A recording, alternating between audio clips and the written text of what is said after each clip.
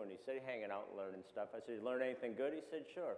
I said, you want to say a few words? He said, yeah. So, Tony. And I think what I want to do is I want to expand on that comment that you just made. I came over, some of you know me, most of you don't yet, but you're going to right after this moment.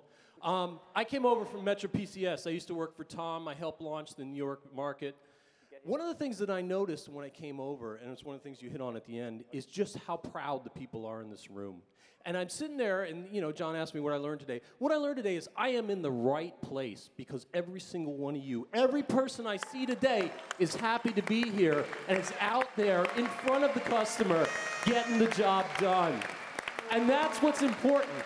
That's what's important. And that's the fact that there's people standing up here knowing that they can touch our senior team and they can ask the questions. And these guys, and I've seen it on my own, go back and make these things happen. We have these meetings too, and you sit there and you go, yeah, it's a good idea. And suddenly the next week, it happens.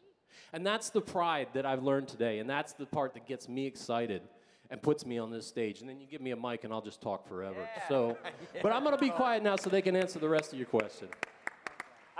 I want to know where you learned today that you can touch the senior team. By the way, if you have that urge, I would focus it totally towards Dave Carey. So I think just to hit your question head on,